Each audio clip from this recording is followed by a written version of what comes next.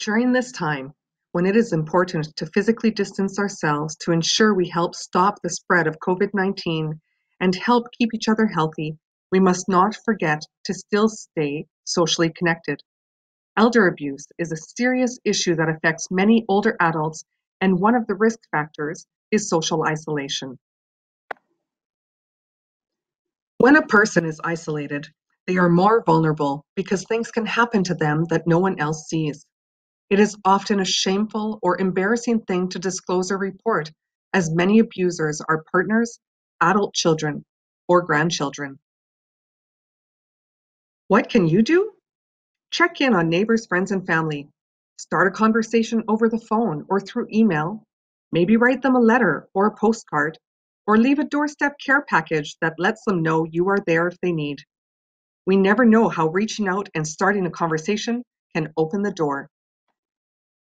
If you see something or hear something that doesn't sit right, we suggest having a Sync It conversation. SNC stands for See It, Name It, Check It. If I see something, I want to name it with the older adult. I noticed that your son was by today and we heard him shouting and calling you names. That didn't seem very respectful. And then, check it. Are you okay? I'm here if you want to talk about it.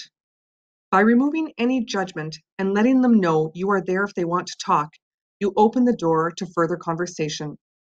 They may or may not choose to talk the first time that you offer, but even if they don't, you plant the seeds for later when they may choose that they want to accept help. Everyone has a role to play when it comes to ending elder abuse.